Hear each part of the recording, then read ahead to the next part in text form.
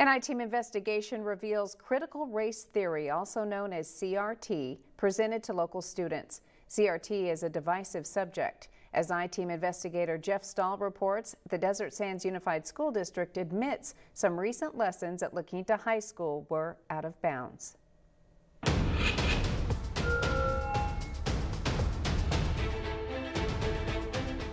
It seemed like it was going to touch on some touchy subjects. This La Quinta High School student says she was subjected to a week's worth of critical race theory instruction in her English class, something the district says it doesn't teach. Now, responding to the I-Team, the school says the lesson was not approved curriculum. The check your privilege part, the checklist, this one. We are not showing her face and modified her voice, but she is willing to talk about this on the record. Here's one slide students were shown in class. Check your privilege. It states that people who are white, male, Christian, cisgender, able-bodied, or heterosexual have, quote, privilege.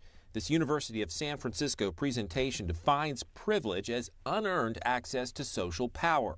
Well, when the whole class turns and looks at you because you're one of the only white kids in the class, There are significant disagreements, even among experts, about CRT's precise definition. The California School Boards Association says CRT states racism is embedded in American systems and institutions and part of everyday life. Other scholars and parents criticize, though, the emphasis that CRT puts on race as opposed to economic class or other factors. They say CRT was developed by left-leaning legal scholars, some of whom were neo-Marxist. Your job as students who are receiving an education is to be aware of your privilege. And students viewed this video and other presentations during a week of instruction. I don't think we actually learned anything from this. It was like reading off a list of things that we should not all, but things that people should be guilty for, and then the lesson was over. Teaching somebody that there was racism in this country is one thing. Teaching somebody that because of this criteria, they are oppressors, and because if you don't have this criteria, you are oppressed, I think that's wrong. We asked the Desert Sands Unified School District for an explanation. A spokesperson replied with written responses admitting the teacher had potentially presented a biased position, and the administration addressed the situation and determined that the lesson was not in alignment with the district adopted curriculum, and actions are being taken to rectify the situation. What did the district determine as to the bias? Was it or was it not? I think what you just read was pretty accurate. Okay, so you can't say if it was or wasn't? Correct. We brought our questions to Principal Rudy Wilson. Were corrective actions taken? As a general staff, the correct answer is we addressed the issue. The one thing that we don't do here at La Quinta High School and we don't do within Desert Sands is we are not teaching critical race theory. Another question, did the school notify parents? And if not, why not? I think this was all handled in-house as it should be. We shared the district's statement with the student's family.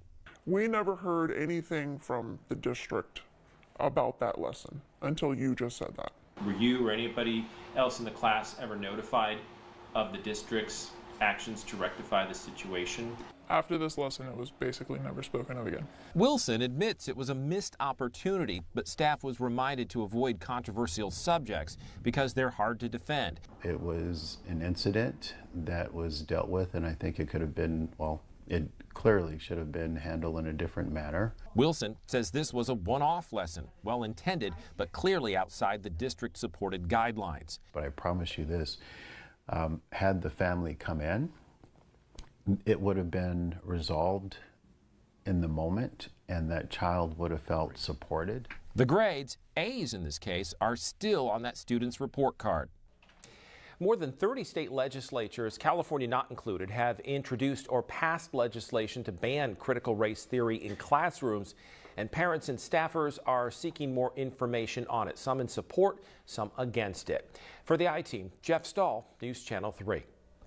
So what can parents do to find out more about the curriculum in local schools? You can go online and see what is approved curriculum. Parents also say check your students' assignments, often available to see on their computers.